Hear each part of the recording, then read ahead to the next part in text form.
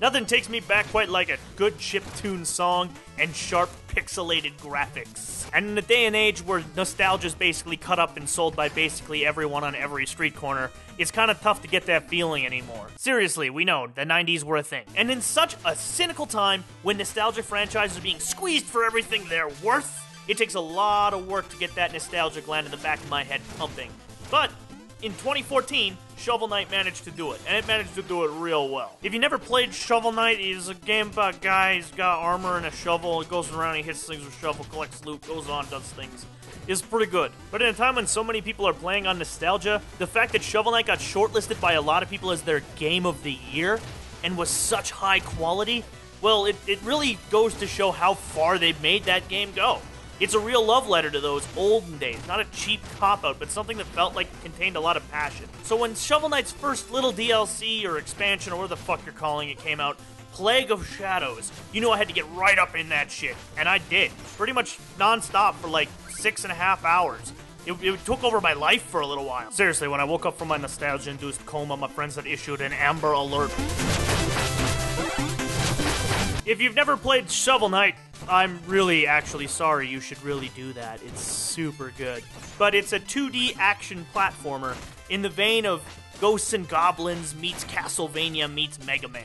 It's truly a love letter to the genre from a devoted team at Yacht Club Games. In the base Shovel Knight, you play as the mighty and valiant Shovel Knight, a great warrior wielding naught but a shovel and honor.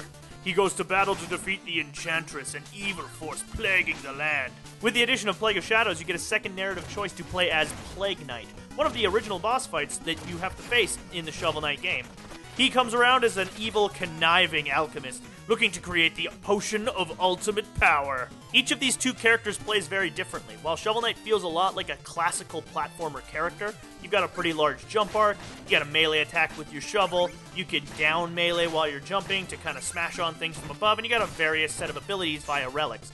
Plague Knight feels very different from that. Not only does Plague Knight lack a melee attack and instead use various forms of grenades that you can customize on the fly, but his jump arc is much shallower, though he's given a double jump and a special charged blast ability which can fire him across the map or straight up. Though they both basically move through the same set of levels with a couple of minor tweaks to adjust for each character, they both kind of feel very diverse. It's all in how each character approaches platforming and approaches enemies, which is entirely different. They're basically night and day. Whereas Shovel Knight can bounce off enemies to gain a larger jump, Plague Knight relies on his blast ability, which can sometimes be a little bit imprecise. Despite that, the platforming for both characters feels incredibly tight and really rewarding. Like a lot of thought went into every engagement.